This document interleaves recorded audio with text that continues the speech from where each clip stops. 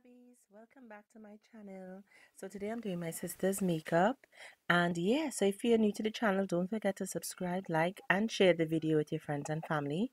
So let's dive straight into the video. So I already applied it with Pond's moisturizer. So now I'm using the Sacha matte translucent powder on her face. I'm setting it in the T-zone area because her skin is very oily, and that helps in absorbing some of the oil in the face. So now I'm using the iconic London Prep Set and Glow Spray. Now this spray is really good. I got this in the last BoxyCharm, and for when you're using a lot of matte products, this really helps in giving your face a little glowy look, not too over glowy, but it gives it this nice glow, and it allows the foundation to set absolutely perfect and flawless. So now I'm using the CoverGirl foundation, and you see here I'm just using my finger to the back from the back of my hand, which I had applied to kind of warm up the product first, and now I'm applying it on the face. And now you see me kind of patting it down with my Studio Pro blending sponge. I love this sponge. I would have shown you guys this in my last Pennywise haul. So yeah, so you get patting. So you're not pressing hard on the face. You're taking your time and you more or less pressing the product into the skin ever so lightly. So now I'm using the CoverGirl concealer. I love this concealer. This is a buildable and really nice concealer. However, you gotta move fast when you apply it on your face because it dries down really quickly. Even though you're using a damp blending sponge and it has dried down way too quickly, it tends to not press out properly. So it doesn't press out well when you take too long. So you want it to set properly into the skin. So yeah, you have to really move a little faster when you're blending out this concealer. So I would have applied the foundation and the concealer with a damp blending sponge. This is always recommended when you're doing this. And you see me here patting ever so lightly to get the foundation to blend out perfectly into the skin. You're not pressing too hard because it tends to leave patches when you press too hard to blend out the concealer. So you're tapping it into place using the blending sponge, the damp sponge, and you gently tap it and blend it into the skin, and that works really perfectly. So I kind of cut out the part where I would have used the Fenty loose powder, and I used it in Nutmeg. I love this powder. It really sets the concealer really good. So you have to really get a powder that allows your concealer to set properly, and the Fenty loose powder works perfect for that purpose. It doesn't crack, it doesn't have the skin dry, it just looks so perfect.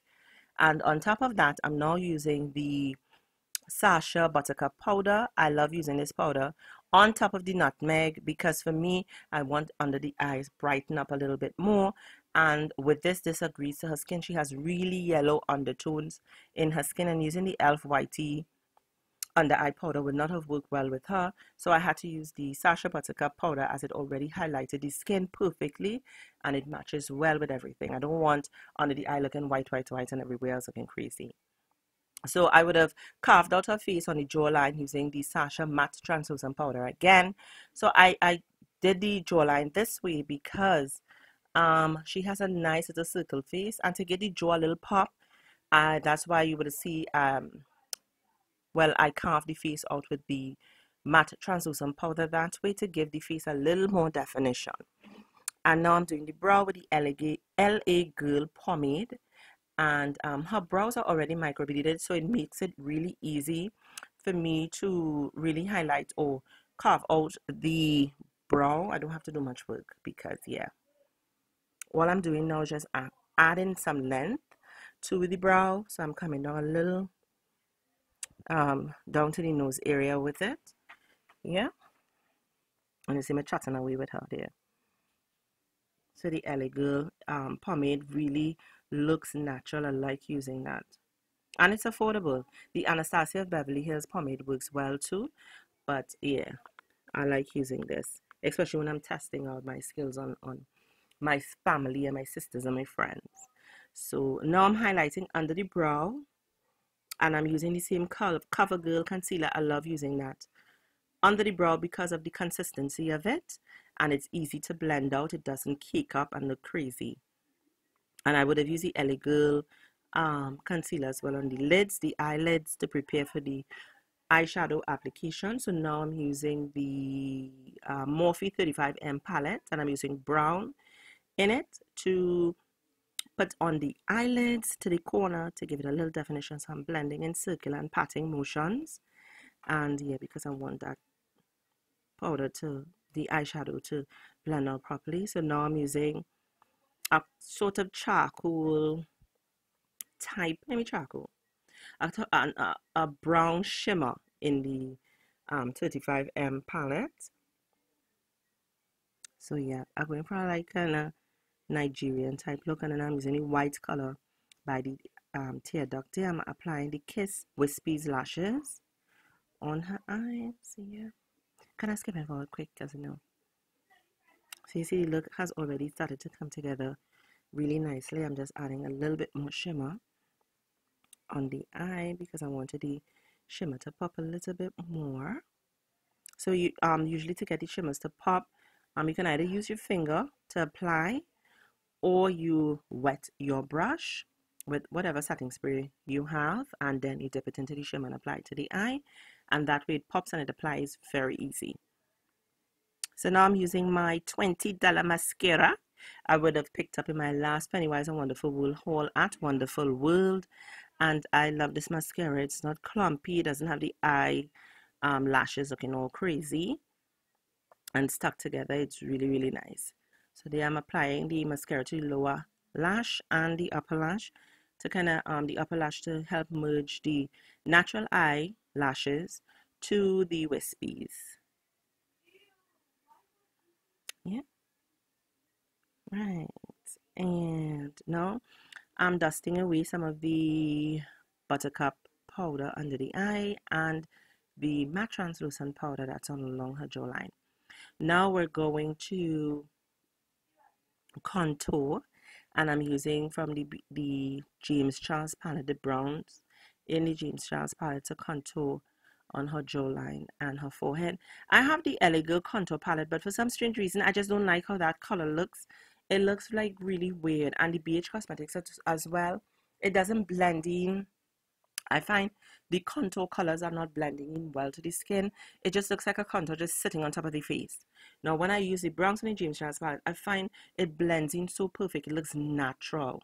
And that's the kind of look I wanted for the face, for the contour to look as natural as possible and not just to sit on the face. There, I could have used a bronzer, but for some strange reason, I don't like how bronzers look either, because I have the Fenty bronzer and I just don't like how it looks.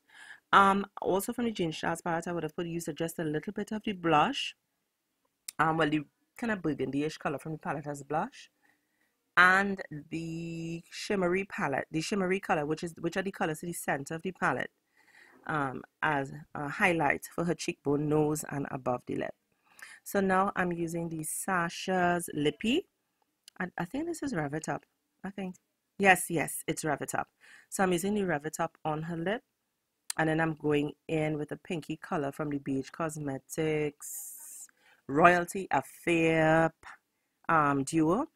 Let me duo. Well, it's like 5 different lippies in that set. So I'm using the more light pink color.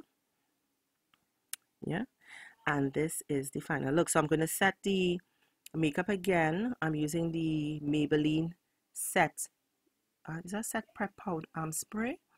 I can't remember now, but I think it is. And I also use the Iconic London to give the face a little glow again.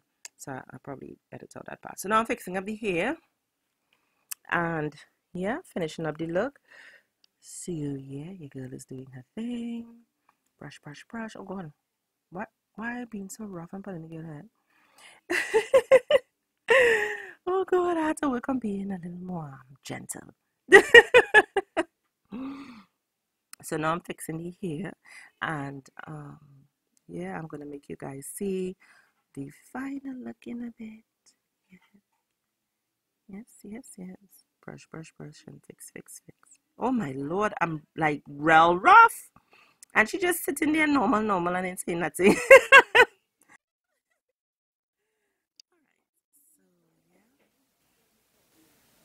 We're just going to continue with the brushing.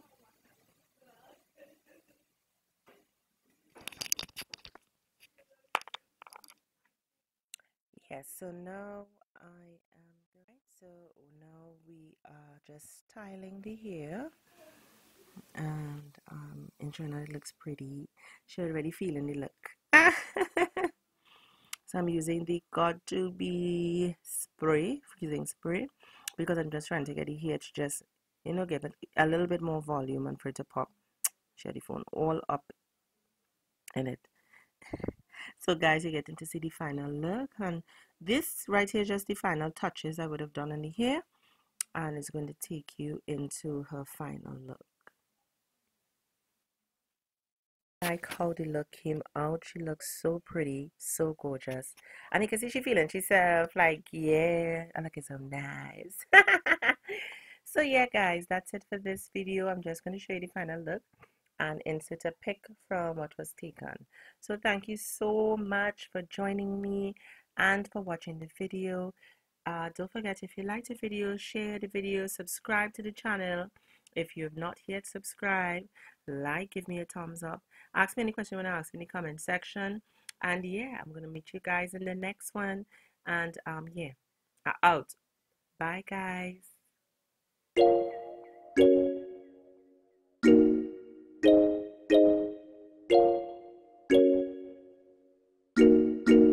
Jimmy on the beat, boy.